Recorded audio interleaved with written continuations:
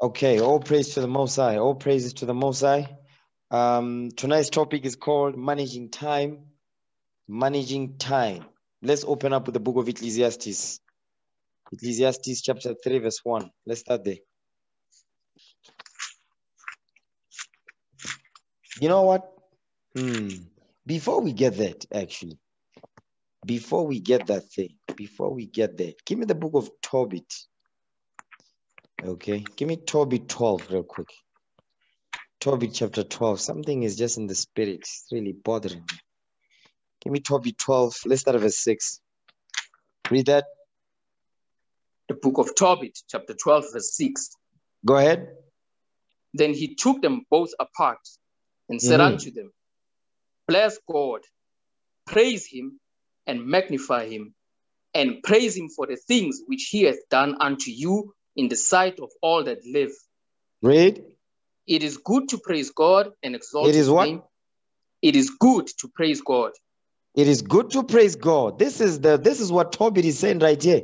It is good to praise God. Go ahead. And exalt his name. And do what? And exalt his name. And exalt his name. It's good to praise God and exalt his name. Go ahead. And honorably to show forth the works of God. Therefore, be not slack to praise him. Be not what? Be not slack to praise him. Be not slack to praise him. Here's what I'm picking up. You understand? Whenever we pray, you see, I've talked about this before. Whenever we send up the prayers to the Most High, when we say hallelujah as a congregation, put some energy in it. But a lot of you don't believe in this book. I'm going to tell you straight. A lot of you don't believe this Bible. You are here, but you don't believe nothing this Bible says do. You understand? You have fringes, bought of blue, but you don't believe this Bible. You understand? You don't believe it. The way you praising the Lord is like somebody is forcing you to do it. You don't have the spirit of joy. You understand? The spirit of joy is not there. It's like the graveyard shift. You understand? It's not there. Read that thing again, verse 6. The book of Tobit, chapter 12, verse 6. Come on. Then he took them both apart and said unto them, Bless God, praise him, and magnify him, and praise him for the things which he hath done unto you in the sight of all that live. Read. It is good to praise God and exalt his name. It is good to praise God. It is good to praise God. I'll be hearing, oh praises, oh praises. Listen, you better praise the Lord your God. You better praise the Lord your God. A lot of you take for granted the reason why you are here. A lot of you don't believe this book. You think you are here because you deserve to be here. That's why when it's come to praise the Most High God, all of us as a congregation, we must be on one accord. But you don't put energy in it. You know why? Because you just faking the funk. You just waiting for something evil to happen, and you're going to use that as an scapegoat to go back into the world. I'm going to tell you straight up. You better sit down and examine yourself and say, why do I have such a dull spirit when it comes to the Lord? You better ask yourself that question. You understand? Because the time is at hand. The Son of Man is about to make his second coming. You better get your mind right. You understand? Watch this. Give me the book of Luke. Okay? Give me Luke chapter 24. Luke 24. Oh, man, this thing. Really, it really gets on my nerves. Oh, my God, man. Man, Luke 24. Luke chapter 24 and verse 31. Watch this. This is the spirit our forefathers had. You know what? Read verse 17. Then we're going to jump to verse 31. Read what you got. The book of Luke, chapter 24, verse 17.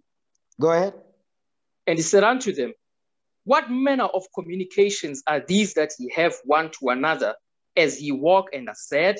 You see, and as you walk and are sad, listen, a lot of you don't know what time it is because you don't watch the news, you don't study, you don't see where we at. You understand? Of all the classes that have been coming out, you don't know where we at. You're still dragging your feet. You want to be cuddled. You want to be treated like a jukebox. That's not happening here. Okay? You better praise the Lord your God. You better pray for the spirit of joy because a lot of you don't have that spirit. the spirit of joy. You better pray for it. Pray for the Lord to give you that spirit of joy. Okay? Because, oh my God, man. That spirit really, like, it will just set the whole tone. Read verse 31. Watch this. Luke 24, verse 31. Go ahead.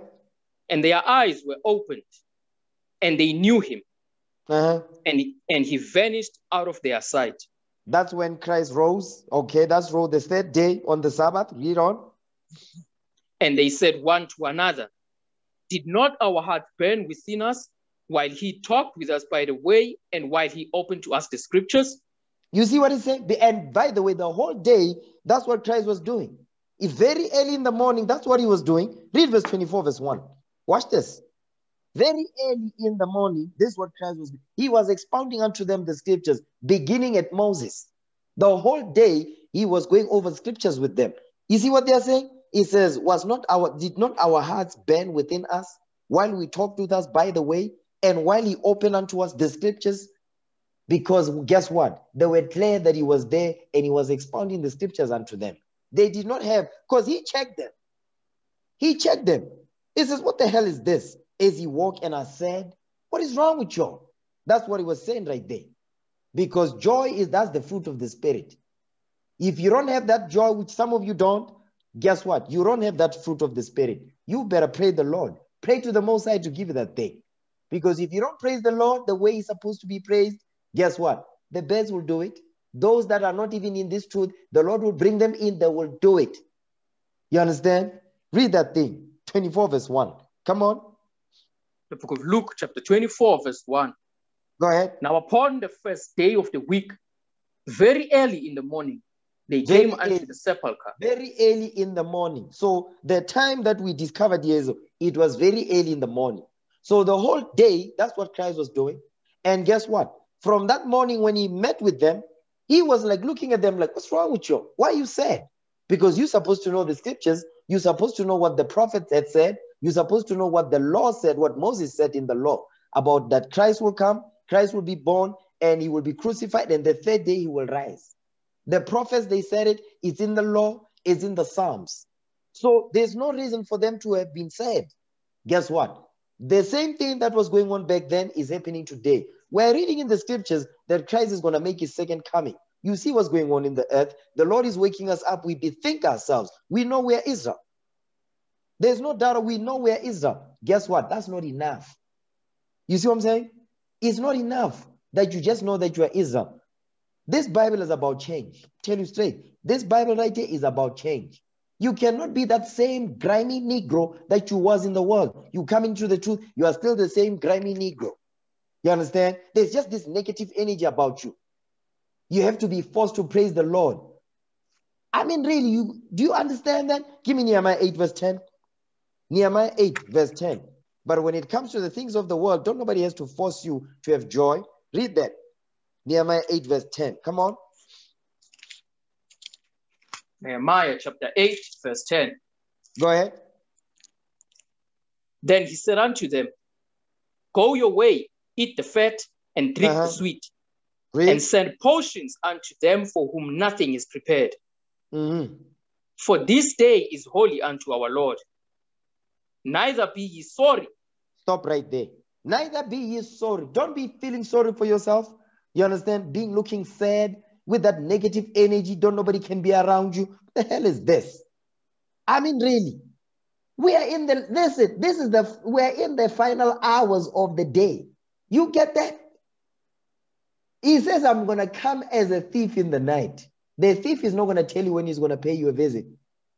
A lot of you still be dragging your feet. You're looking sad. Listen, you better turn that frown upside down. Okay, read. Neither be ye sorry, for the joy of the Lord is your strength. You see that part right there? For the joy of the Lord is your strength. You see, joy is a strength. Let me say that again. Joy is a strength. The joy, if you have joy in the Lord, that's your strength right there. Because whatever is going on, you will praise the Lord your God. And you have a big smile on you. You know why? Because you understand what the Lord has done for you. The Lord could have woken somebody else.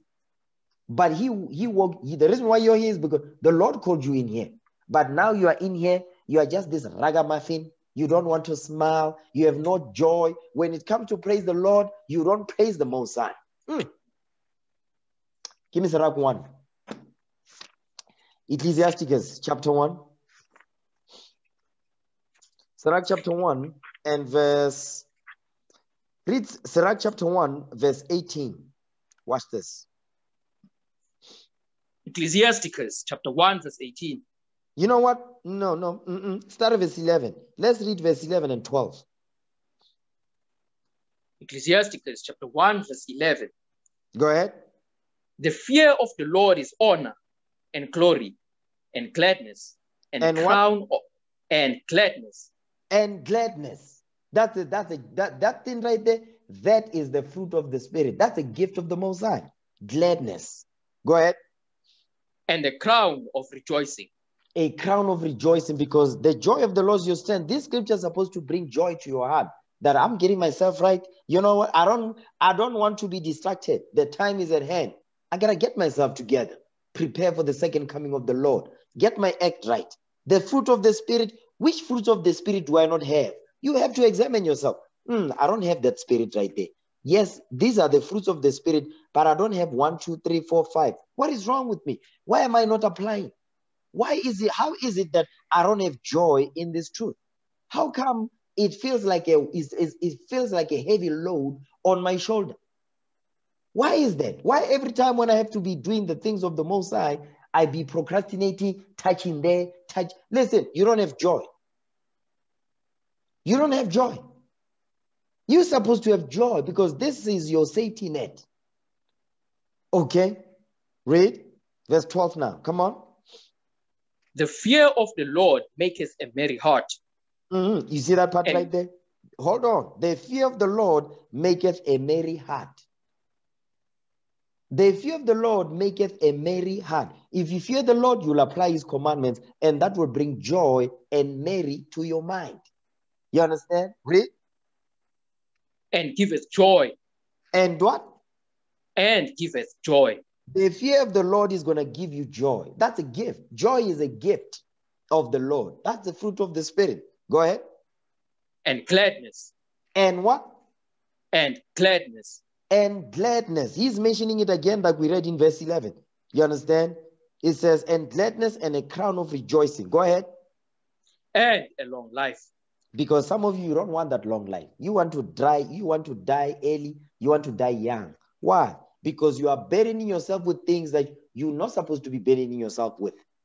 Okay? You're just refusing to have that spirit of the spirit of joy when it comes to praising the Lord.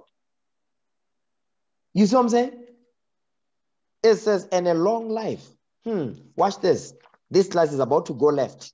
Give me the book of Sirach chapter 30. Ecclesiasticus chapter 30 verse 21. Watch this. The book of Ecclesiasticus chapter 30 verse 21. Go ahead. Give not over thy mind to heaviness, and afflict not thyself in thine own counsel. You see what he's saying? Because you ignore the counsel of the Lord, you choose your own counsel because you are your own God. You don't worship the God of this Bible. You worship you because you are your own God. That's why you will ignore the counsel of the Lord that will bring joy to your life. You cancel yourself with your own thought process, with your own sick mind. Read that again. Verse 21. Ecclesiasticus chapter 30 verse 21. Give not over thy mind to heaviness, and afflict not thyself in thine own counsel. Don't afflict yourself with your own counsel. But the key is, give not over thy mind to heaviness, meaning stress, depression. Don't give your mind to that. This says the joy of the Lord is your strength. The fear of the Lord is going to bring gladness to your life. And it's going to give you long life. It's going to give you the spirit of joy. You are among brothers and sisters. You understand? Read. The gladness of the heart is the life of man. The gladness of the mind is the life of man. There's nothing precious. There's nothing more precious than peace of mind. You can't buy that thing. Okay, go ahead. And the joyfulness of a man prolongeth his days. And the joyfulness of a man prolongeth his days. You live longer because you apply, you have the spirit of joy. You see what I'm saying? And the Lord like a cheerful spirit. The Lord like that thing. You know, because you have an angel next to you. Your angel just be depressed the whole day because of you. I mean, here the angel just be writing, this nigger right here, this Negro right, he's always depressed. This sister, she's always depressed. She's always thinking deep all the time. But guess what? She's got the scriptures before her. He's got the scriptures before him, but that spirit of joy is not there. Because during prayer, I can tell that a lot of you don't believe this book. You don't believe it because you don't apply it. Because you're supposed to have joy. That's the fruit of the spirit. Okay? That's the law. That's the commandment. You don't have the spirit of joy. You are not you are in the midst of sin. You don't have the spirit of joy. To praise the Lord? Go ahead. Love thine own soul and comfort thy heart. You see what the Lord is saying? Hold on. Wait. Love thine own soul. That's heavy right there. Love thine own soul. How are you going to be able to love your own soul when you don't? Hold this. Give me Proverbs. Okay. I'm telling you, this class is about to go left. I don't think I'm going to get to my class. Lord's will. 1 second. Give me 1 second. Give me Proverbs chapter 15, I believe. Proverbs chapter 15, verse 32. Watch this. The book of Proverbs, chapter 15, verse 32. Go ahead. He that refuseth instruction despiseth his own soul. Despises his own soul. You know, he didn't say hate. It says despise. You see, despise is a strong word. Hate, yes, it's hate. But when you say despise, that means detest, abhor. You understand? He that refuseth instruction, the instruction is what? Give me that in Romans 2, verse 18. Real quick. Romans 2, verse 18.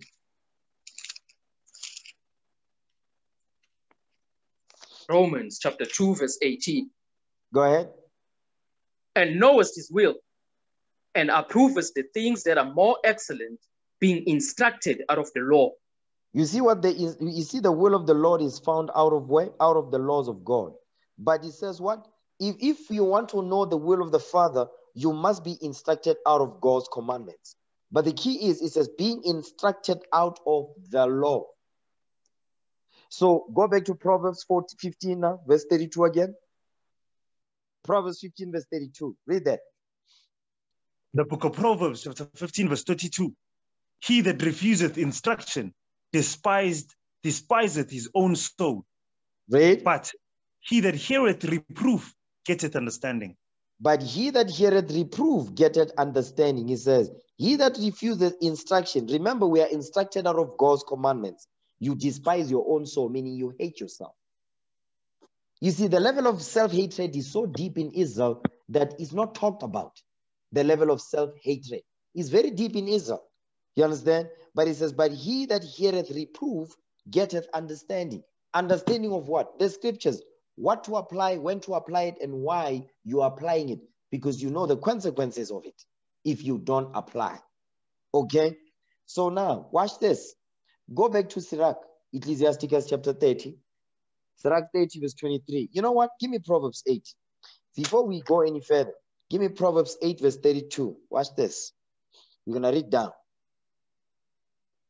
The book of Proverbs, chapter 8, verse 32. Go ahead. Therefore, hearken unto me, O ye children, for blessed are they that keep my ways. You see what he's saying? Blessed are they that keep my ways. One of the ways, when you keep the ways of the Lord, one of the fruits of the spirit of you keeping the ways of the Lord is what? The spirit of joy in your heart. Go ahead. Hear instruction and be wise, and refuse it not. And refuse it not. Remember, this is not the first time I raised this thing up. But clearly, brothers and sisters, one ear out the other, you don't apply this thing. Listen, this is one of the fruits of the spirit. You understand? Joy. Joy, a merry heart. You understand? It says, hear instruction, because you are instructed out of the laws of God, and be wise. That's when you're going to get wisdom, because the laws of God are being given to you. And guess what you are doing? You are applying. Then you get wisdom. It says, refuse it not, because if you do, you hate yourself. Go ahead. Blessed is the man that heareth me, watching daily at my gates. Hold on. It says, blessed is the man that heareth me, because you're going to hear the Lord through the prophets bringing the word out. It says, watching daily at my gates. Who's at the gates? Okay. It says, watching daily at my gates. Give me that in Deuteronomy 16, verse 18. Watching daily at my gates. Watch this.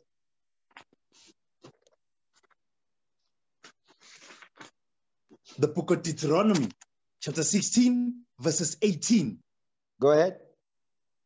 Judges and officers shall thou make thee in all thy gates. So at the gates, you're going to find judges and officers, the leaders. Read. Which the Lord thy God giveth thee throughout thy tribes, and they shall judge the people with just judgment. You see that part right there? And they, the judges and the officers, which is the leadership, they shall judge the people with just judgment. Meaning they're going to bring the scriptures out, and there's problems, they're going to judge the matters righteously. That's what it means, just judgment. You understand? Go back to where he was at now. Proverbs 8. Okay, Proverbs chapter 8, verse 34. Read that again. The book of Proverbs, chapter 8, verses 34. Go ahead. Blessed is the man that heareth me, watching daily at my gates. Doing what? Watching daily at my gates. Daily, meaning what? You seek you talk to leadership on a daily basis. Because guess what? You are studying. You need to there's things you want to understand. That's what this is going into. Watching daily. Some of you don't do it daily. You do it when you feel like it. Listen, the time is at hand. Understand that. Go ahead. At my gates, waiting at the post of my doors. Doing what? Waiting at the posts of my doors. Waiting at the posts of my doors. So when it says waiting, because the people must do what? The people must come and learn. You understand? The people must ask questions. You see, a wise student, you know what they will do? Watch this. Because you realize that, you know what? Is this me? I don't have the spirit of joy and gladness. I have the spirit of depression and what? And stress and worry and all of such things that are what? That are detrimental to my spirit. But you know what? Don't nobody gonna say, how do I get rid of this thing?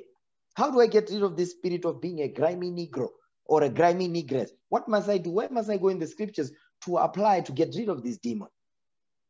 Not one have I had. None of you have done that, but I see you have that spirit, but you don't want to say nothing. You don't want to do nothing about it. You understand? You're going to spread that misery in the congregation. That's why this has to come out. Go ahead. Verse 35. Go ahead. For whoso findeth me findeth life, and shall obtain favor of the Lord. You shall what? And shall obtain favor of the Lord. You shall obtain favor of the Lord. So it says, because whoso findeth me findeth life. Because if you are finding something, that means you are searching for it, right? It's not going to land on your lap. You must seek. You will find it. Meaning you must search the scriptures daily so that you can what? You can find life and shall obtain favor of the Lord. The Lord will show you favor. You understand? Go ahead. But he that sinneth against me wrongeth his own soul. But he all that they that hate me. Hold on. But he that sinneth against me wrongeth his own soul. Meaning what? You destroy your own self. Self-hate. That's what we read in Proverbs 15, verse 32. Go ahead. All they that hate me love death. All they that hate me love death. Because if you hate the Lord, what do you think you're going to get in return? You will not be rewarded with good. You will be rewarded with evil. Because the Lord will send evil your way. You understand? Go back to Sirach now, chapter 30. Ecclesiasticus chapter 30 and verse 23. Watch this. The book of Ecclesiasticus, chapter 30, verses 23. Go ahead. Love thine own soul. Do you see that part right there? Love thine own soul. How do you do that? You keep the ways of the Lord. You understand? You don't refuse instruction like we read in Proverbs 15. You don't refuse instruction. That's how you love your own soul. Go ahead. And comfort thy heart. And comfort your heart. Give me that in Romans 15 verse 4. And comfort your heart. Okay. Romans 15 verse 4. Watch this. The book of Romans, chapter 15, verse 4. For whatsoever things were written aforetime were written for our learning, that we, through patience and comfort of the scriptures, might have hope. You see what he's saying? That we, through patience and comfort of the scriptures, the scriptures are there to comfort you so that you can have what? Faith, because that's what hope goes into. You have faith. Comfort. The scriptures will comfort you. Why? Because you will see that, you know what? This spirit is not a good, this is an evil spirit. This is a demon because it's trying to take away joy in my life. So now you pray to the Lord, you apply. Because yes, you must pray, but you must apply what is coming out to get rid of that spirit of being a grimy Negro. You understand? Always just depressed all the time. You see what I'm saying? Because you are not making changes in your life. You're not applying the Bible to bring change to your life. This Bible is about change. And change is hard because we are so good. We have gotten ourselves used to what? Used to living a mediocre lifestyle. Now, when you come into this truth, you want to continue that, but you just want to hide behind the fringes. No. No. Unacceptable. We're not going to allow that thing to go down. Why? Because we must have that spirit of joy. When we come together, that's where the comfort comes in. You understand? So these are things that is supposed to make you look forward to when we gather together as a congregation, like we do every night. That's supposed to bring joy to your life. That's supposed to motivate you. That's supposed to give you strength and say, you know what? Whatever going on, whatever ish going on in the world, I know the Most High God is with us. We're gathering together, and every day we meet as a congregation. We go over scriptures. We learn to improve ourselves, to get our minds right. But as long as it's just it's just something we do at 7:30, you're missing the whole point of this. You will not find favor of the Lord because you're not going to understand. You're not going to see the fruits of the Spirit. You're not going to even see that there's something wrong in my spirit that I need to change so I can get the spirit of joy. You see what I'm saying? Now, go back, Ecclesiasticus again. Sirach 30, verse 23 again. The book of Ecclesiasticus, chapter 30, verses 23. Go ahead. Love thine own soul and comfort thy heart. Read. Remove sorrow far from thee. Remove what? Remove sorrow far from thee. It says, remove sorrow far from thee. How do you do that? Remember, it says, and comfort thy heart. You study. You speak to the brothers and sisters in the congregation. You see, the reason why I'm bringing this up again, because we had a class about this. A lot of you, you just want to you still that individual light. You understand? You still that lone something, that lone wolf. Listen, you don't call none of the brothers in the congregation. You understand? You don't call for counsel. Listen, say, I'm dealing with the spirit of depression, such and such. But you pretend everything is all good. You understand? It's amazing how the classes go out, right? And on the day of the class, everybody say, yeah, oh, praises to the Most High. That was glorious. The next day is like it never happened. One ear out the other. You understand that? So the Lord is commanding, he says, remove sorrow far from thee. You understand? Because sorrow of heart. You see, sorrow of heart, sorrow of mind, stress. Watch this. Give me that in Deuteronomy 28.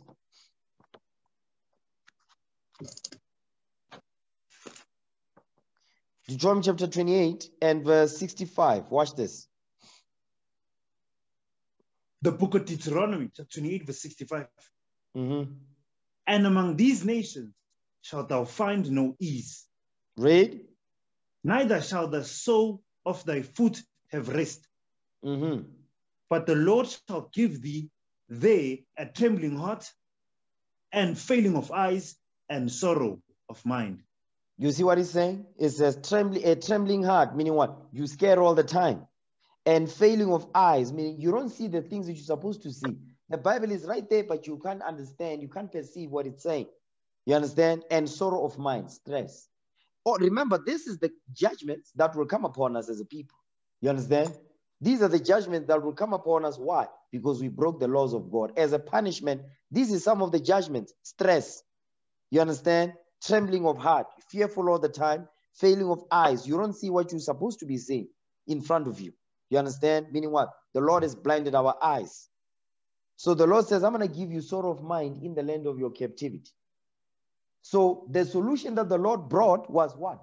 Give me Zephaniah 2 verse 1. This is the solution. Okay. This was the solution that the Lord said, okay, when now you wake up, when I wake you up, okay, and you go into that Bible, these are the things that you must do in order for you to what? To manage your stress levels. Watch this. Zephaniah 2 verse 1. The book of Zephaniah, chapter 2, verse 1. Gather yourselves together. Yea, gather together, O nation not desired. You see what the Lord is saying? Gather yourself together, yea, gather together, O nation not desired. Because when we gather together, what happens when we gather together? Give me that in Psalms 133 verse 1. Psalms 133 verse 1. This is what happens when we gather together, and the Most High God, that's what he wants.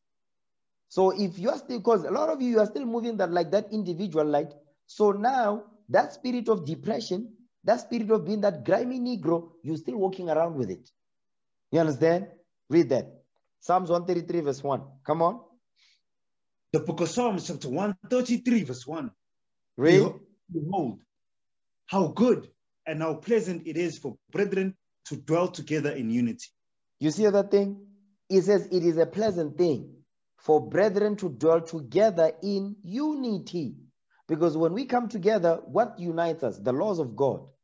This Bible brings us together because we are moving in the same spirit and the same mind. So that unity of the brethren, that brings joy, that beautifies the Most High. Watch this. Sirach 25 and 1. We went over this before, but clearly it did not stick. It didn't sink into the ears. So we have to go over some of the things. Some of these precepts, we've touched on them, but there are new ones. Watch this. Sirach 25 verse 1. The book of Ecclesiastes, chapter 25 verse 1. Mm-hmm. In 3 things I was beautified. I was what? I was beautified. I was beautified. The Lord is going to tell you what makes him beautiful. What beautifies him. Watch this. Read. And stood up beautiful, both before God and men. Uh-huh. The unity of brethren. The unity of brethren. That's what brings joy to the Lord. That's what beautifies the Most High. When we come together, and what brings us together is this Bible we apply. We have the spirit of joy. You understand? The brotherhood, the sisterhood, all of that. That's what beautifies the Most High. And those are the hardest things for Israelites to do, by the way. Let me say that again. Those are some of the hardest things for Israelites, men and women, to do in this truth. Joy, having that brotherhood, no envy, no strife, no secret hate for the brother or for the sister, none of that. That's one of the hardest things for black men and black women to do. And those are the things that the Lord says, these things, they beautify me. You understand? The unity of brethren. Go ahead. The love of neighbors. The love of neighbors. We love one another.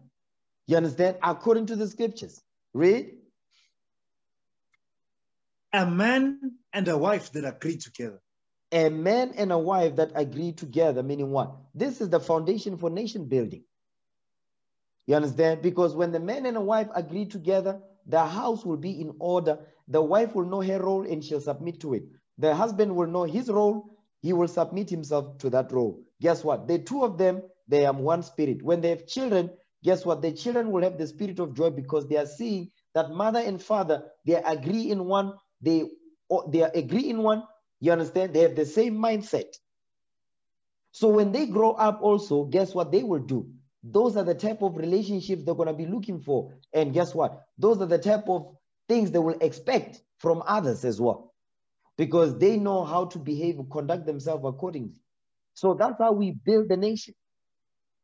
And then guess what? We raise strong children, strong sons and daughters, you understand, in this truth.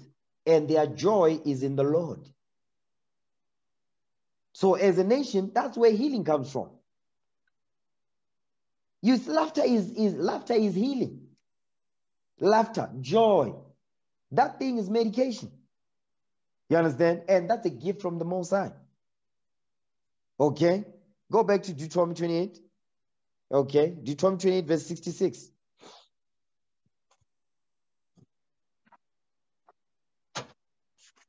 The book of Deuteronomy, 28 verses 66. Read. And thy life shall hang in doubt before thee. And thou shalt fear day and night, and shall have none assurance of thy life. You shall have no assurance of thy life. Meaning what? Your life will hang in doubt. Something always be going on. There's always something. You understand? There's always something going on. You understand? Your life is going to hang in doubt. You're not going to be sure of nothing. You understand? And thou shalt fear day and night. You are just fearful. You understand? You are afraid I'm going to lose my job. You are afraid I'm going to get sick. You are afraid whatever. It says, and shall have none assurance of thy life. You're always unsure. You don't have the spirit of confidence in you. You understand? Read. In the morning thou shalt say, would God it were even? You see what he's saying? In the morning, you're going to wish it was in the evening. Go ahead.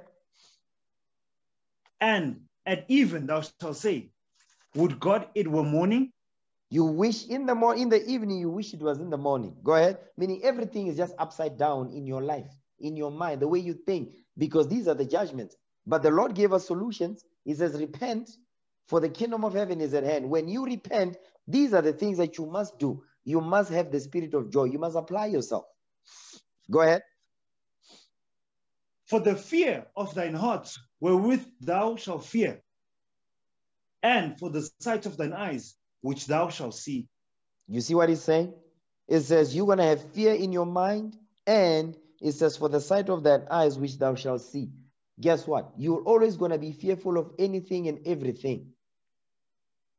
Everything that you see, hear, and smell, you're going to be fearful. You're always afraid. You're always uncomfortable all the time. Why?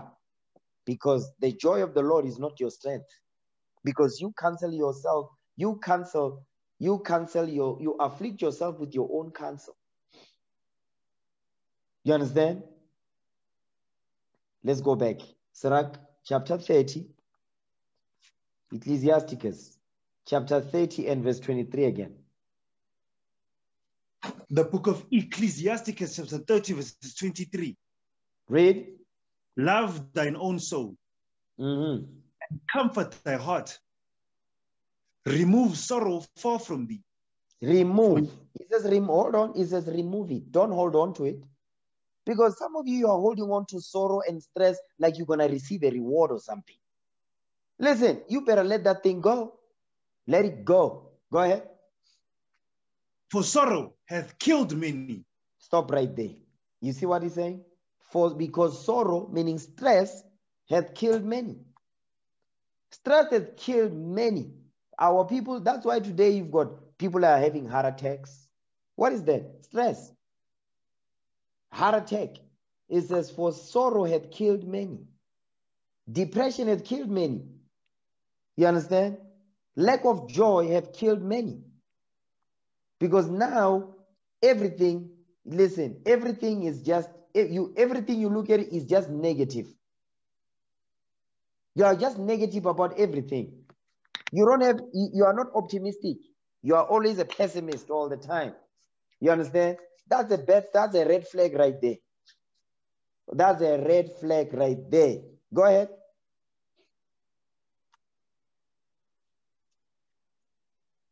For sorrow had killed many, and there is no profit therein. And there is no profit therein. Because what is the profit? Death. Because it's telling you right here, it says, for sorrow had killed many, and there is no profit therein. Watch this. Give me that here. I think it's in 1 Peter. Okay. It's in 1 Peter chapter. Let me look at it. 1 Peter. This is what the Lord has commanded each and every one of us to do. Okay. But a lot of us, we don't do it. Yes, we might pray about it, but we don't believe that the Lord will fix it. You understand? We don't believe it. Watch this. 1 Peter 5 verse 7. First book of Peter, chapter 5 verse 7. Go ahead. Casting all your care upon him, for he careth for you.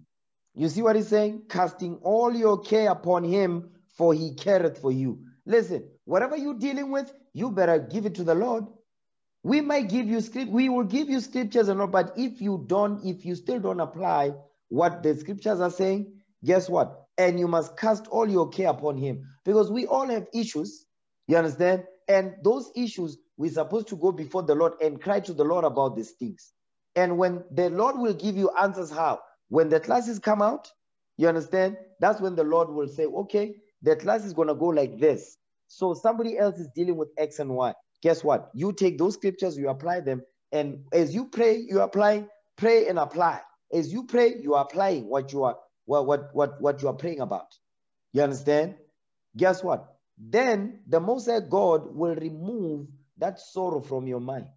Will remove that depression from your spirit. But your mind must be on the Lord. And the Most High God that's why he says we must have a congregation. We must have a congregation. Why? Because we bear one another's burdens. Give me that in Galatians 6. Galatians, okay? We bear each other's burdens. Watch this. Galatians chapter 6 and verse 2. The book of Galatians chapter 6 verse 2. Bear ye one another's burdens, and so fulfill the law of Christ. Because Christ, the burden that he carried was what? When he died for all the 12 tribes of Israel. When he sacrificed himself for us, that's what he did. He says, bear ye one another's burdens, because that's what Christ did for us. So we must do for each other. We must bear one another's burdens and so fulfill the law of Christ. That's how we do it. But you just sitting there in the corner somewhere, you dying by yourself, guess what? Obviously, you don't believe this Bible. You don't believe it. Because you think you're gonna fix it on your own. So where is the spirit of joy in that? Because when you see counsel about whatever it is you're dealing with, guess what? The scriptures come out, counsel comes out, and that spirit leaves you. And that's what the Lord wants. So we can bear one another's burdens. You understand? So the spirit of joy comes in when you know that, you know what, whatever I'm going through, I'll call up leadership. They will go over scriptures with me. They will comfort me as it is based on what is written. And guess what? That load will be taken off my shoulder. But as long as you're still walking around with all these bags, you don't want to let them go. Philippians 3 verse 13. Watch this. Philippians chapter 3 verse 13.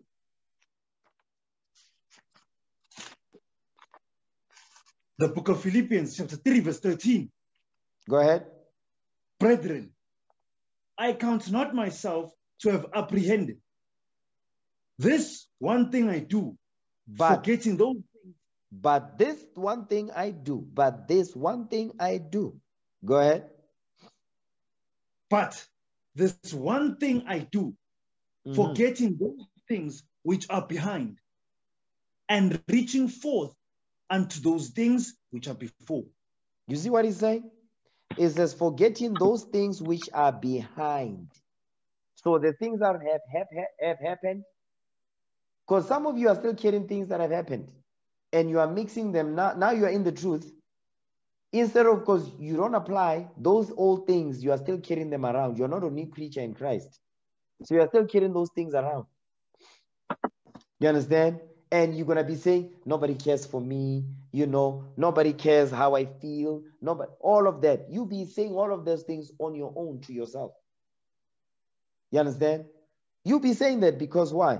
You are carrying these things when the Lord said, remove sorrow far from thee. He says, remove it. Why are you walking around? Why are you walking around with that sorrow for? Watch this. Here's the thing that a lot of you say to yourself. Give me the book. Give me Ecclesiasticus, okay? Ecclesiasticus chapter, let me see. Yeah, Sirach 20. Sirach chapter 20. Sirach 20 verse 16. Watch this. Ecclesiasticus chapter 20 and verse 16. Come on, come on. The book of Ecclesiasticus chapter 20 verses 16. Go ahead. The fool saith, I have no friends. Stop right there. This is a lot of you say, you see, I don't have no friends. Now I'm in this truth. You understand? Now there's so many restrictions. I have so many. That thing alone is bringing stress to your life, because he says, now I can't even deal with the people in the world anymore like I used to anymore. We're not saying don't deal with them, but deal with them according to knowledge. Because the friends you're supposed to have is the ones in this truth. Watch this. You see, the Most High is a genius. He will force you to make friends in the truth. You understand? That is based on what is written. Because that friendship is solid. You understand? That's a solid friendship, because you know you can depend on a brother. You can depend on a sister. And it's not just going about, okay, I don't have food, or I can't pay my rent, or no. Just normal day-to-day things. You understand? I'm stressed out about work. You call up the brother and the stress disappears. You go back, you do what you have to, because we're in captivity. We must maintain ourselves. Give me John 15 now. John 15 verse 12. We're coming back here. We're coming back. We're going to go back to Sirach, but I need you to read this thing. Watch this. The book of John chapter 15 verse 12. This is my commandment. You know what? That ye love. Hold on. This is my commandment. Wait. You know what? Start at verse 11.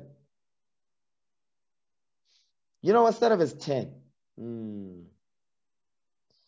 Start at verse 9. Yeah, start at verse 9. Let's read verse 9 down. Read. The book of John chapter 15 verse 9. Go ahead. As the Father had loved me, so have I loved you. Continue ye in my love.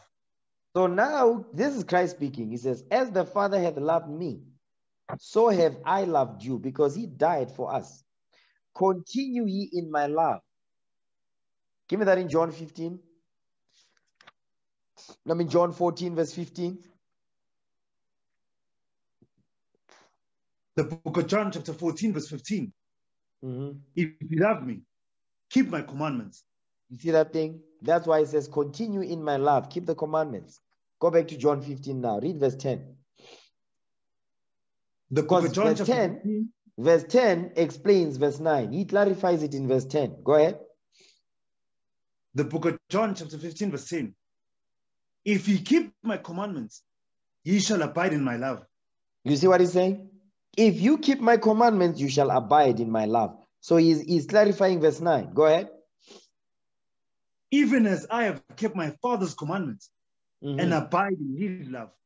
Because he kept the commandments of the Most High, he abode in the Most High God's love. So when we keep the commandments, when we keep his commandments, guess what? We abide in the love of Christ. Go ahead.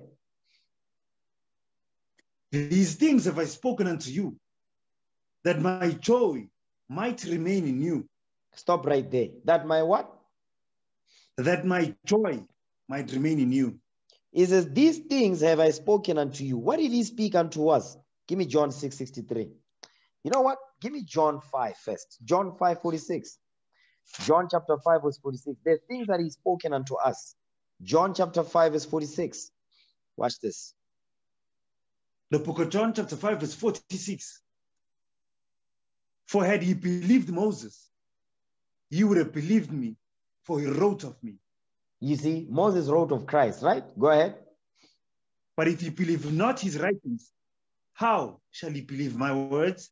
Because the words of Christ was the words of Moses. Now, next chapter now.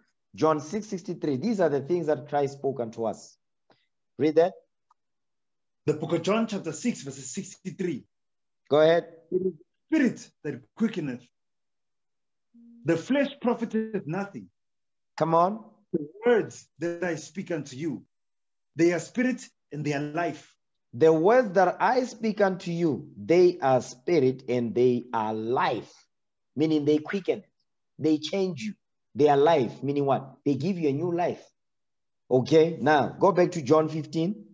John 15, verse 11. The book of John, chapter 15, verses 11. These things have I spoken unto you. Stop right there. These things have I spoken unto you, meaning to keep his commandments, right? And those commandments, they give life to us. They bring change to our life as we apply. These things have I spoken unto you. Go ahead. That my joy might remain in you. Read. And that your joy might be full. You see what he's saying? That my joy might remain in you. What was his joy? The keeping of the commandments and what he did for us. You understand? Then he says, and that your joy might be full. So when he says, fulfill ye my joy, guess what? You keep the commandments, because when you keep the commandments, one of the fruits of the Spirit is joy. You understand? Glad you're going to have joy in your life. That your joy might be full, because the joy you got, the joy that is going to be filled in you is the laws of God, the love of Christ. That's the joy that is going to be filled in you when you keep the commandments. Next verse. Go ahead. This is my commandment, that ye love one another as I have loved you. Because we must carry one another's burdens, like we read in Galatians 6, because Christ carried our burdens. Read. Greater love hath no man known more than this. No. Read that right. The book of John, chapter 15, verse 13. Greater love hath no man than this, that a man laid down his life for his friends. You see what he's saying? That a man laid down his life for his friends. He's going to tell you the friendship you must have. Remember, don't forget now, in Sirach 20 verse 16, it says, the fool saith, I have no friends. But you are in the truth, you have no friends. Read that verse again. Verse 13. The book of John, chapter 15, verse 13. Go ahead. Greater love hath no man than this, that a man laid down his life for his friends. That a man, he's talking about himself, he laid down his life for his friends. Now he's going to tell you what is a friend, the friends he's making reference to. He's going to tell you. Keep going. Next verse. Henceforth, I call you not servants. No. Verse 14. Come on, stay focused.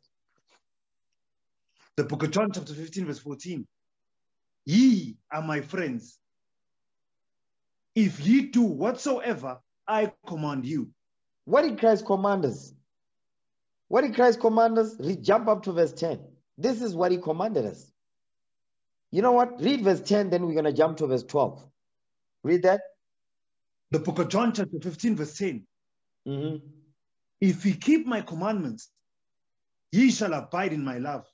Read. Even as I have kept my Father's commandments and abide in his love. Read verse 12 now. Come on. This is my commandment, that ye love one another as I have loved you. So now read verse 14 now. The book of John, chapter 15, verse 14. Go ahead. Ye are my friends, if ye do whatsoever I command you. You see what he said? Ye are my friends if ye do whatsoever I command you. You are my friends if you do whatsoever I command you. What did he command us? That we must abide in his love, which is what? The keeping of the commandments. If he keep my commandments, he shall abide in my love. If we want to abide in Christ's love, we must keep his commandments as he abides in the Most High God's love, because he kept the Most High God's commandments. We must do the same. So it says the friendship is only based on keeping of the commandments. And guess what? When you keep the commandments of the Most High, you apply, you have the spirit of joy. You're going to understand, I'm not supposed to be depressed because I have brothers and sisters in the truth that the Lord has what? The Lord has called into this truth, and the Lord has brought them together with me. Guess what? The Lord has brought you in this truth for a reason. Now you're surrounded by brothers and sisters that you never knew you had. Now you have them, you are still taking for granted that, it's in the truth, I'll always see them. But you're always depressed and you say what? I have no friends. But the Lord has brought friends for you. You lost friends in the world. The Lord said, don't worry, I'm going to give you friends in the truth. They're real friends now. But you still don't see, you still don't see the grace of the Lord in that. You still don't see it. You see what I'm saying? Watch this. Give me that in Matthew chapter 19. I have not forgotten about Sirach 20. I'm still on the point. I have not forgotten my point. Matthew chapter 19, verse 29. Watch this. The book of Matthew, chapter 19, verses 29. Go ahead. And everyone that had forsaken houses, or brethren, or sisters, or father, or mother, or wife, or children, or lands, for my name's sake, shall receive an hundredfold, and shall inherit everlasting life. Man, this Bible is beautiful. This Bible is a true book. Let me say that again. This Bible right here, man, oh, praise to the Most High. Read verse 29 again. That's some beautiful stuff right there. Chapter 19, verses 29. Go ahead. Everyone that had forsaken houses. Stop right there. And everyone that had forsaken houses, meaning you lost a house, you lost your house, and all of that, meaning you used to be well off in the world. Now you come into this truth, then the Lord starts to take those things away from you, because those things were not for the benefit of Israel. It was for your benefit and your benefit only. Now these fiery trials are coming against you. You start to lose the wealth that you used to have. You houses. Then it says brethren. Okay, meaning what? Your own brothers and sisters that you grew up with, you lose them. Okay? And the ones in the world too. Or sisters, the ones that you grew up with and those that you used to know in the world. Or father or mother. Because your mother and your father, they say, listen, this stuff that you are dealing with now, please, we don't understand. We're disowning you. Okay? Or wife. Could you read that part again? Or what? After mother. Or wife. Or wife. This is some heavy stuff, man. Go ahead. Or children. Or what? Or children. Or children. Wife or children. Go ahead. Or lands. Or lands. So lands, meaning we had land and all that. Multiple lands, hectares and hectares. Read. For my name's sake. For the name of Christ. Meaning the keeping of the commandments. Read. Shall receive an hundredfold. Shall receive what? An hundredfold. You shall receive an hundredfold. That's what this is Christ speaking right here. Out of his mouth. Go ahead. And shall inherit everlasting life. You're going to get the kingdom. Now, this is beautiful. Now, let's go to Sirach 20 now, verse 16. Now that we've read all that, okay, Sirach 20, verse 16. Watch this. The book of Ecclesiasticus, chapter 20, verse 16. Go ahead. The fool saith, I have no friends. Because if you still have the mindset in this truth with this, you still have this mindset right here, you are a fool. Because the friends are the ones that are, if the Lord will bring, you lost the friends in the world, you lost mothers, fathers, wives, children in the world. The Lord said, don't worry about that. I'm going to add more. I'm going to give you 100-fold. You lost your mother, don't worry. I'm going to give you a mother in the truth. You lost your father, I'm going to give you a father in the truth. You lost a brother, a sister, a wife, children, I'm going to give you those in the... Listen, the Most High is that we're serving a just God. Understand that. Okay? We are serving a just God. Keep going. I have no thank for all my good deeds. I have no thank, meaning nobody is thanking me for all my good deeds. Because guess what? He says, I have no thank for all my good deeds because you have no friends. I think that's what you say. Read.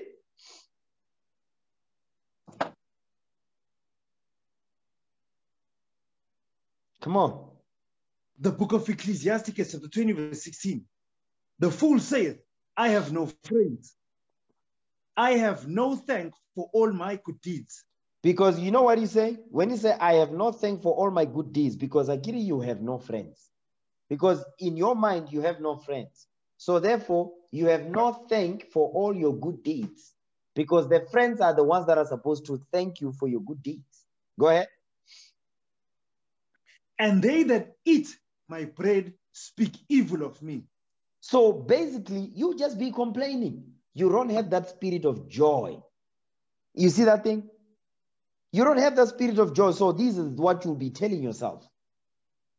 But you are a fool, because Christ said you lost friends and you lost friends, you lost family members and all that. He says, don't worry, I'm going to give you some. I'm going to give you 100-fold, not some, 100-fold. But a fool don't think like that. You understand? A fool don't think like that. Because you don't see, you see, but you don't perceive what you are seeing. You don't perceive what you are seeing. Your eyes and your ears are blocked. The Lord has blocked that understanding from you. Why? Because you don't have the spirit of joy. You don't praise the Lord your God with all your heart and with all your soul. You understand? You are 1 foot in and 1 foot out. The Lord sees that spirit and says, you see, you are 1 foot in and 1 foot out. You don't believe this. When you get your mind right, when you decide, okay, 100% I'm in this, then the Lord says, okay, now you have my attention now. You have my attention. Let me deal with you now. Okay, watch this. Go back to Sirach now, chapter 30. Excuse me. Ecclesiasticus chapter 30 and verse 20. You know what? Yeah, verse 24. Read verse 24. The book of Ecclesiasticus chapter 30, verses 24. Go ahead. Envy and wrath shorten the life. You see what he's saying? Envy and wrath shorteneth the life. Meaning what? Because the spirit of envy is the spirit of depression, because you wish you were somewhere, you wish you were that brother, you wish you were that sister. So that's envy. But you not realizing that the Lord has given every man their gift according to how he saw fit. So you better be content with what the Lord has given you and what? And multiply that. That's called patience. That's called faith. You see what thing? So you see, a lot of us, we don't think about those things. You don't think about that. You're always looking at, I wish I could understand the scriptures like this, brother. I wish I could.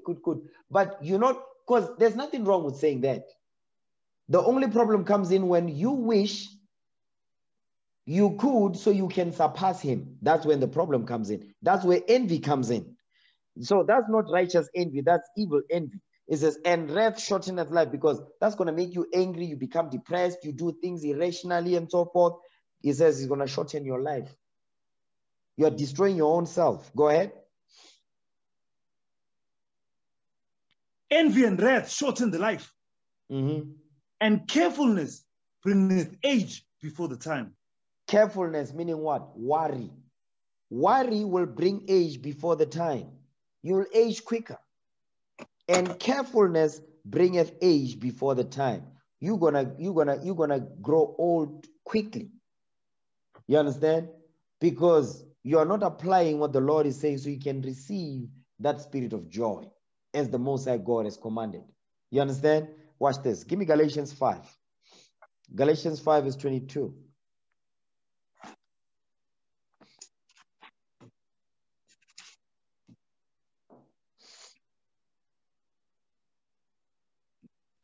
The book of Galatians chapter 5 verse 22. Go ahead. But the fruit of the Spirit is love. The fruit of the Spirit is love. So love is the fruit of the Spirit. We know what love is. Love is the keeping of God's commandments. Read that in Wisdom of Solomon 6, verse 17. Wisdom of Solomon chapter 6, verse 17. Let's see what love is. Okay, it says the fruit of the Spirit is love. Read that. Wisdom of Solomon chapter 6, verse 17. Go ahead. For the very true beginning of her is the desire of discipline. The hair is wisdom. Go ahead. And the care of discipline is love. When you care about discipline, and where do you get discipline from? Keeping of the commandments of the Most High, you're going to get discipline. It says the care of discipline is love. Go ahead. And love is the keeping of her laws. And love is the keeping of her laws. That's what love is. And love is the keeping of God's commandments. Go ahead.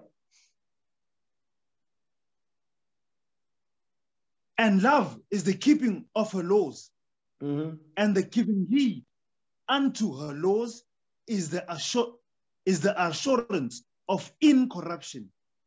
So it says, and giving heed unto her laws is the assurance of incorruption, meaning what? Immortality. You are assured of everlasting life and immortality, living forever. You understand? That's what love is. And love is love, which is keeping of God's commandments, will guarantee incorruption, meaning what? Immortality. That's what he's saying right there. So love, which is keeping of God's commandments, that's a gift. That's the fruit of the Spirit. You understand? Go ahead. Go back to Galatians 5, verse 22. Yeah, definitely. Tonight's class is called the Spirit of Joy. No. Have joy in your life. That's tonight's class. Okay, that's tonight's topic. Okay, I'm not going to go over the class that I planned. Okay, let's read that. Galatians 5, verse 22. The book of Galatians chapter 5, verse 22. Go ahead. But the fruit of the Spirit is love. The fruit of the Spirit is love, which is keeping of God's laws. Go ahead. Joy. Joy. You see that part right there? That's what we've been going over this whole class. Joy. The spirit of joy. That's a gift right there. And you see this spirit right here? Joy. This is one of the hardest things for men and women to do in Israel. I've seen this before. I'm looking at it. Joy is one of the hardest things for men and women to do in this truth. Joy. But in the world, it wasn't difficult to do it. But in the truth, it is. It doesn't make any sense. You understand? Read the part again. But the fruit of the Spirit is love. Joy. Joy. Stop right there. Give me Wisdom of Solomon chapter 7. Wisdom of Solomon chapter 7. We're going to start at verse 22. We're going to read down. Wisdom of Solomon chapter 7 verse 22. Watch this. Now, King Solomon is going to explain wisdom here and the effects of wisdom and the impact it has in your life. You understand? You know what? Before we get that, give me Wisdom of Solomon chapter 7. Wisdom of Solomon chapter 7 verse 7. Watch this. So let's deal with wisdom, because wisdom is a spirit. Okay? Read that. Wisdom of Solomon 7 verse 7. Wisdom of Solomon chapter 7 verse 7. Therefore, I prayed and understanding was given me. So he prayed to the Lord and understanding was given him. Go ahead. I called upon God and the spirit of wisdom came to me. You see that thing right there? And the spirit of wisdom came to me. So wisdom is a spirit. Wisdom is a spirit. The spirit of wisdom came to him, because this goes well with 2 Chronicles chapter 1 verse 7 down, when the Lord asked King Solomon, when he visited him, it says, ask what I shall give thee. He asked for wisdom, knowledge, and understanding first and foremost. Okay, let's go back now. Wisdom of Solomon 7 verse 22. Wisdom is a spirit. Okay, and it's a fruit of the spirit. Go ahead. Wisdom of Solomon, chapter 7, verses 22. Go ahead. For wisdom, which is the worker of all things. You see that thing? Me. Wisdom is the worker of all things. Wisdom is in everything. Go ahead. For in her is an understanding spirit. Stop right there. Go back to where was that? Read it again. Hold on. Wait. Come on. Verse 22 again. Wisdom of Solomon, chapter 7, verse 22. For wisdom, which is the worker of all things, taught me. So wisdom taught him the following these things that we're about to read. Go ahead.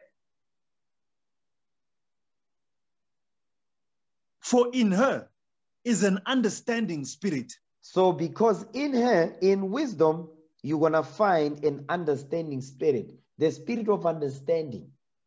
Wisdom will give you the spirit of understanding. Go ahead.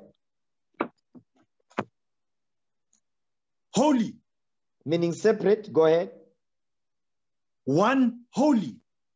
One only. You cannot mix it with something else. Go ahead. One only. Mm-hmm. Manifold. It's in itself. Read. Subtle.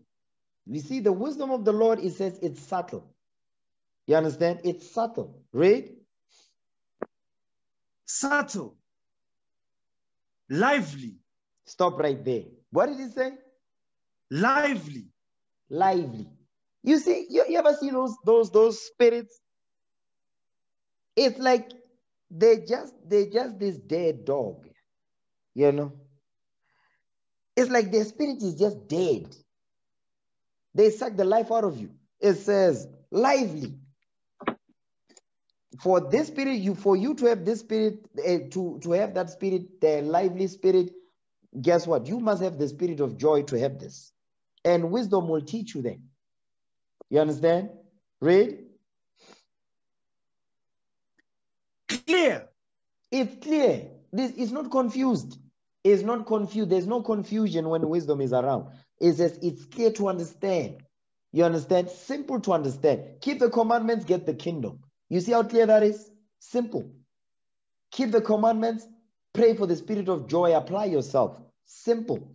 Go ahead. Undefiled. Undefiled. You can't defile the spirit of wisdom. You can't. Okay, go ahead. Undefiled. Plain. Plain. It's plain. It is not complicated to understand. It's plain. Read. Not subject to hurt. Not subject to hurt. Because if you are subject to hurt, that means you don't have the helmet of the Most High God on you. Because when it says subject to hurt, meaning what? Every little thing is hurting you. Every little thing is just emotional about everything. Is not subject to hurt. Go ahead. Loving the things that is good. You see what the spirit of wisdom does? It says wisdom loves the thing that is good. And if you have that wisdom, you're going to love the things that are good. Romans 7 verse 12. We're coming back here. Romans chapter 7 verse 12. Let's read that.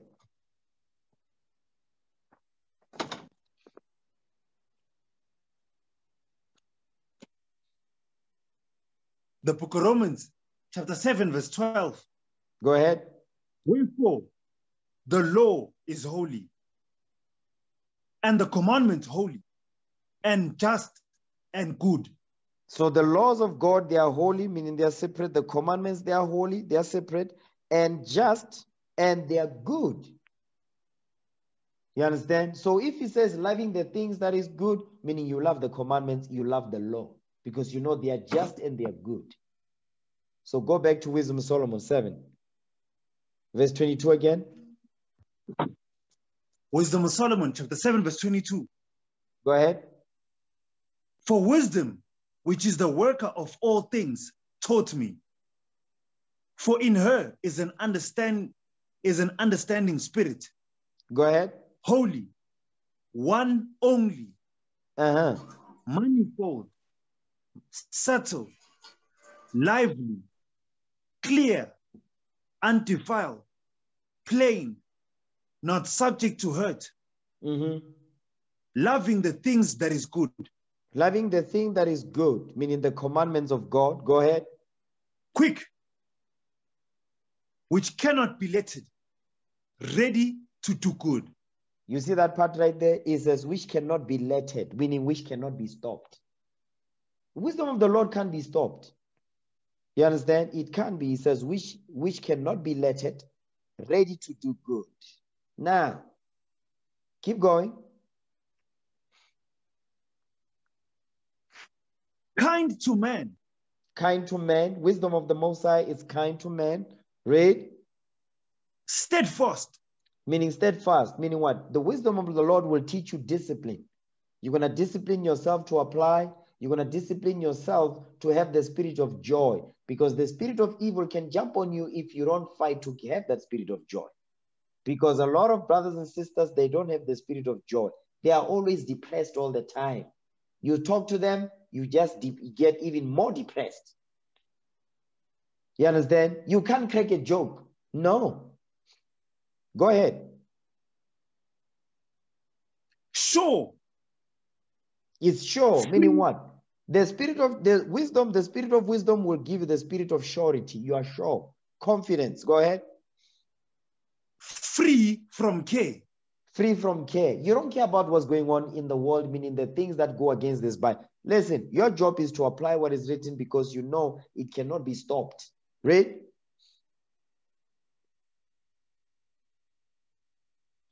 Free from care.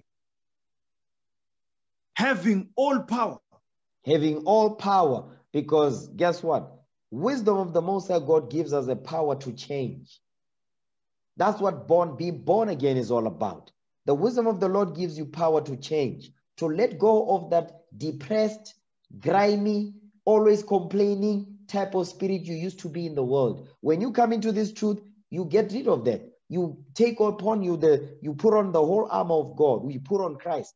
You keep his commandments, which will give you the spirit of joy and gladness in this truth. Go ahead.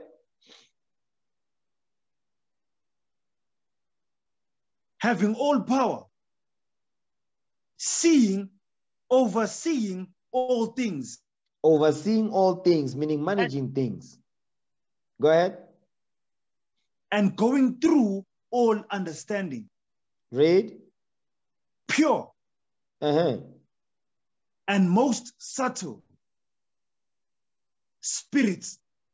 It says the wisdom of the Lord, it says, guess what? It says, is a worker of all things. It says, is pure, is most subtle spirit. Go ahead, verse 24. Watch this. For wisdom is more moving than any motion. Wisdom is a movement in itself. Wisdom is a movement.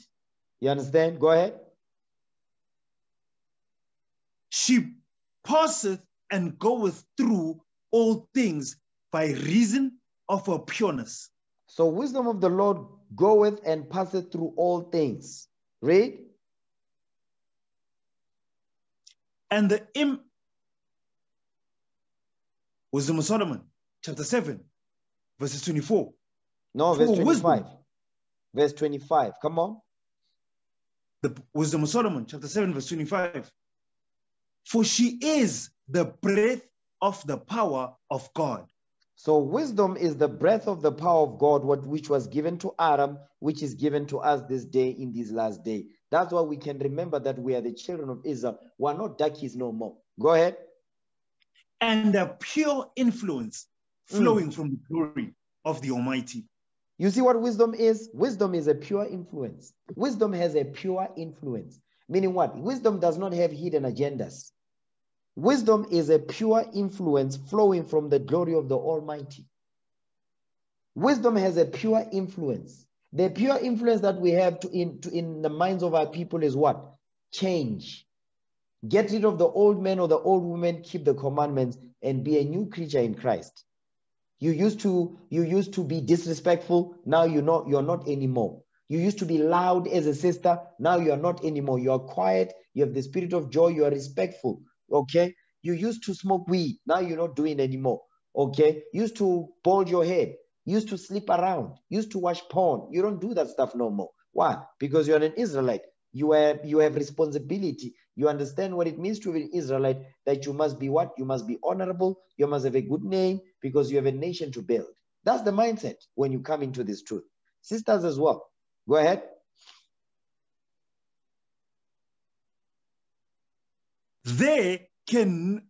Therefore, can no defiled thing fall into her? And no defiled thing can fall into wisdom. You cannot defile wisdom. It's pure. Okay, read. For she is the brightness of the everlasting light. Read. The unspotted mirror of the power of God. So wisdom is the unspotted, meaning when it says unspotted, means what? Is without spot, without blemish.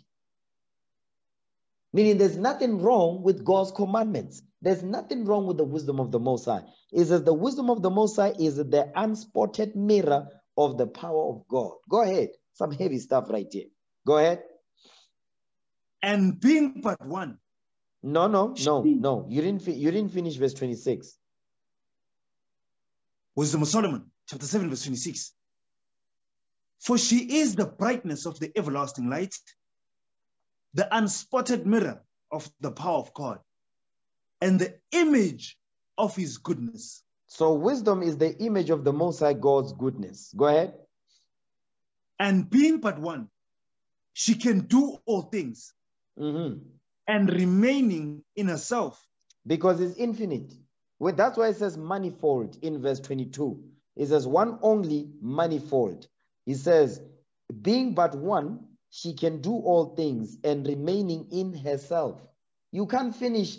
Watch this. Let me prove that. Give me Psalms real quick. Give me Psalms 147. You can't finish the wisdom of the Most High God. You cannot finish that thing.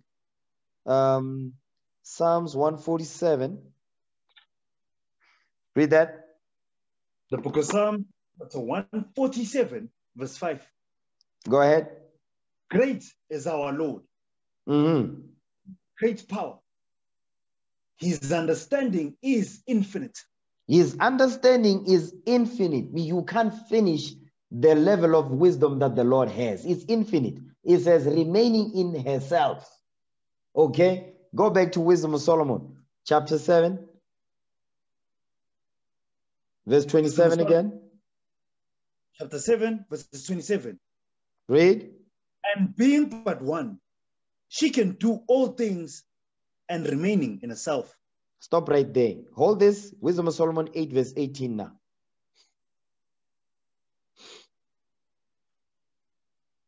Wisdom of Solomon, chapter 8, verses 18. Come on. And great pleasure it is to have a friendship. You see, it says it's great pleasure to have the friendship of wisdom. Great pleasure it is to have her friendship. This is also a metaphor for a wife. You see that thing? Go ahead. And in the works of her hands are infinite riches. That's it right there. In the works of her hands are infinite riches. The riches that comes with wisdom, they are infinite. The riches that comes with the world, they are finite. You understand? Because they are coming from a finite source. But the riches that comes with wisdom, they are infinite because they are coming from an infinite source. Infinite. He says he's from the everlasting, without beginning, without no end. The ancient of days, without day. Meaning what? Outside of time. That's some heavy stuff right there. This is the wisdom you want. This is the type of friendship you want. This is the type of joy you want, because that joy is everlasting also. The spirit of joy, the spirit of gladness is everlasting because it's coming from the majesty on high. Go back to Wisdom of Solomon 7, verse 27 again. Wisdom of Solomon, chapter 7, verse 27. Go ahead. Being but one, she can do all things and remaining in herself. Come on. She maketh all things new. That's the key right there. She maketh all things new. Give me 1 Samuel 10, verse 6. Wisdom will make all things to be new. You understand? Wisdom will renew your spirit. If you used to be that person that is always upset, that's always sad, you understand, of a sad countenance, always depressed, sucking the life out of everyone around you, them days are over. Okay? 1 Samuel 10, verse 6.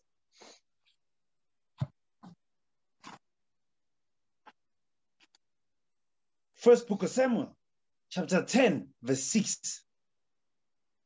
And the Spirit of the Lord will come upon thee, and thou shalt prophesy with them, and shalt be turned into another man.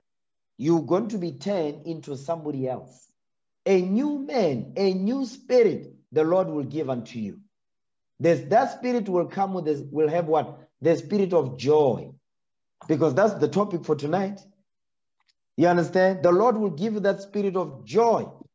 And that spirit of joy is going to heal somebody else also. Because you came in, you didn't have that spirit of joy. You apply yourself, you get that spirit of joy. That's a gift from the Most High. Guess what? Somebody else comes in, they have that grimy spirit. Your job is to help them through it, to show them, listen, sis, listen, bruh, I was there before. I used to be depressed and all that, but now I'm among the brethren. You understand? I have that spirit of joy because I know I don't have to worry. If I have problems, I seek for help. And they help me because why? We are a family. We are all we have. We have one another. You understand? And the Lord is with us. Let's go back. Wisdom of Solomon 7, verse 27 again. Wisdom of Solomon, chapter 7, verses 27.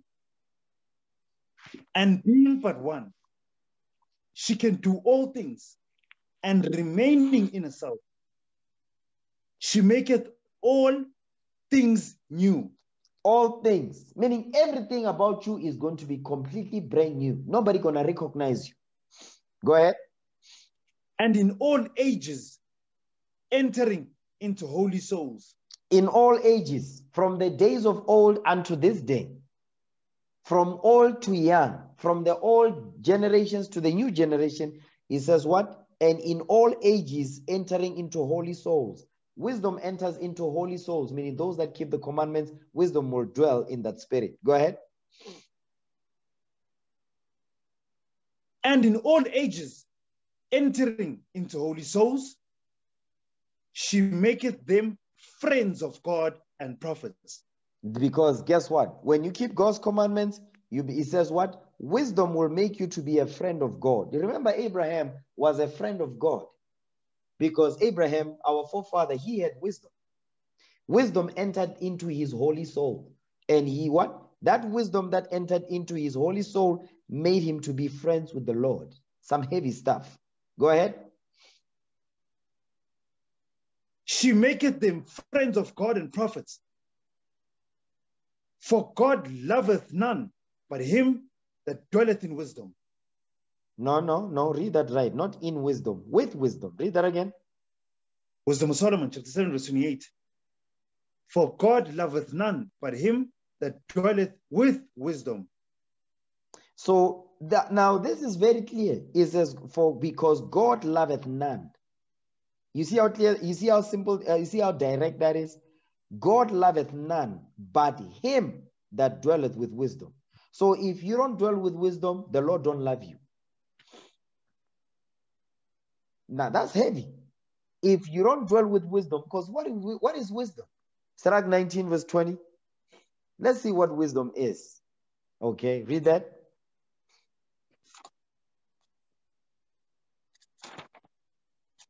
The book of Ecclesiasticus, chapter 19, verses 20.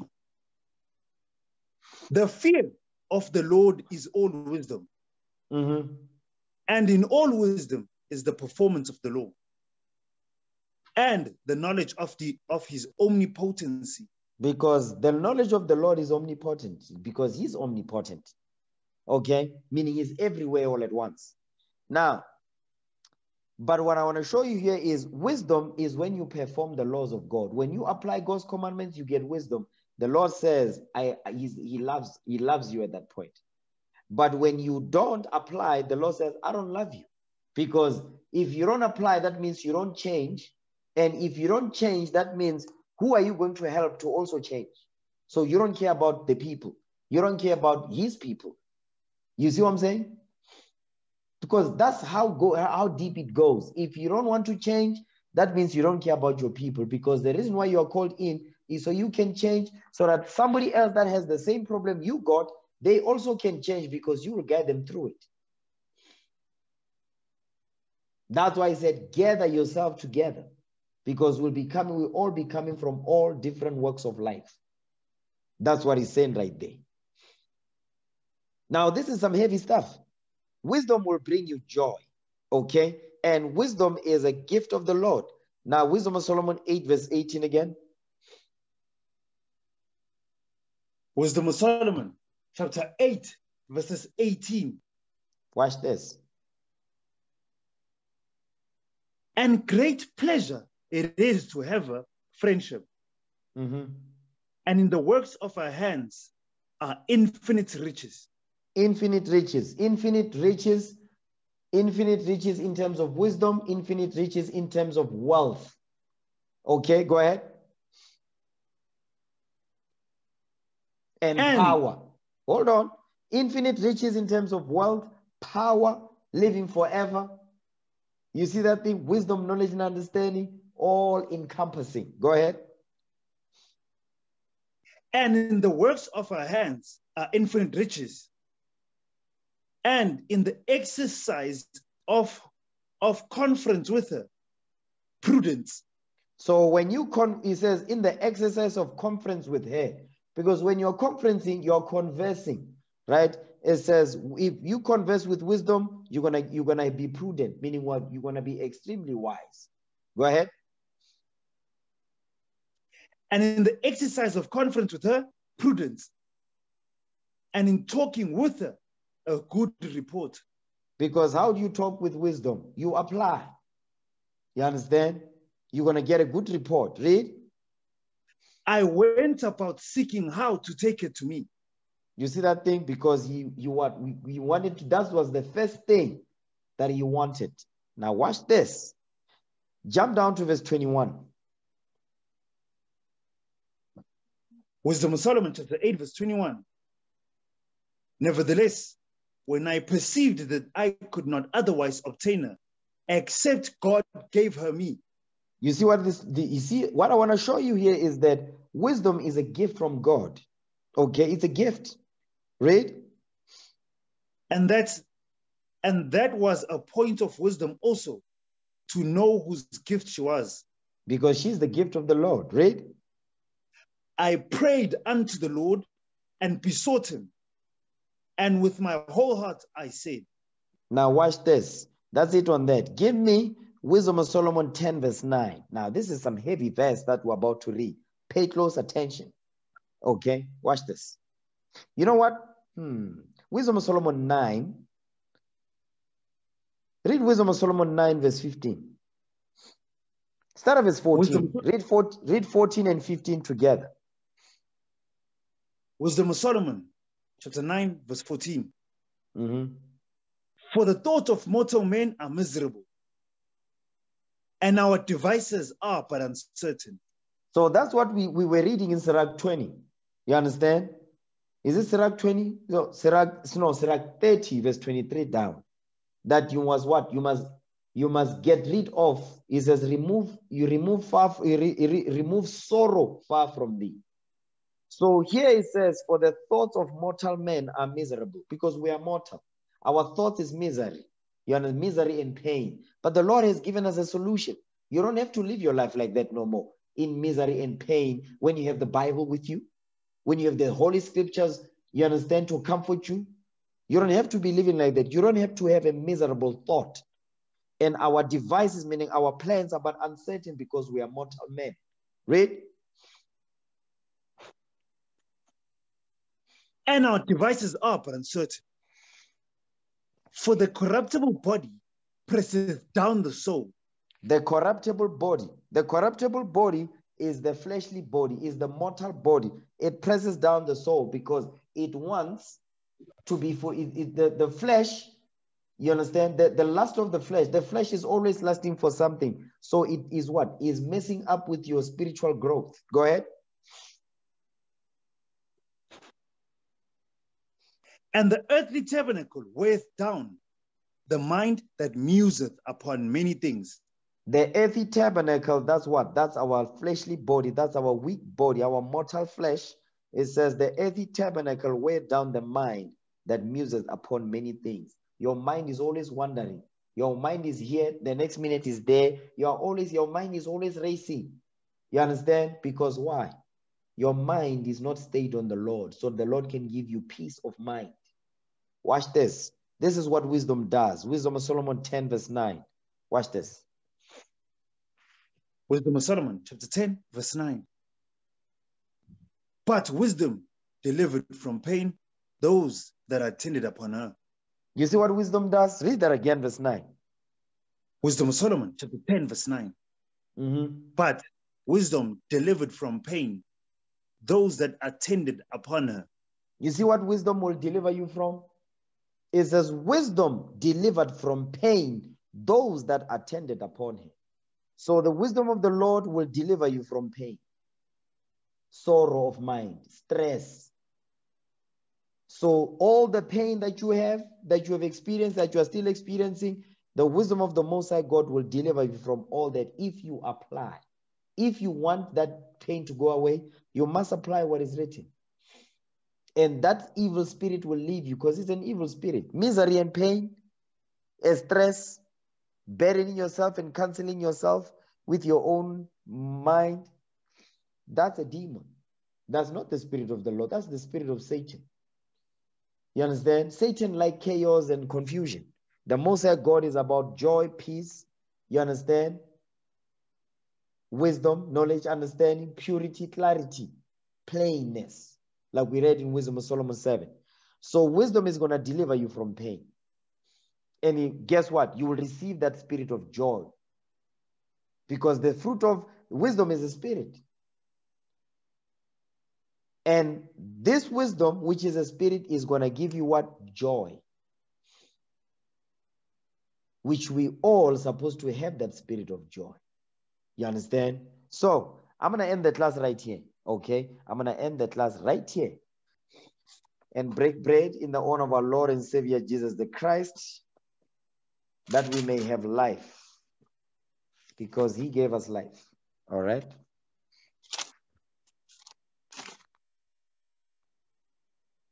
For I have received of the Lord that which also I delivered unto you, that the Lord Jesus, the same night in which he was betrayed, took bread.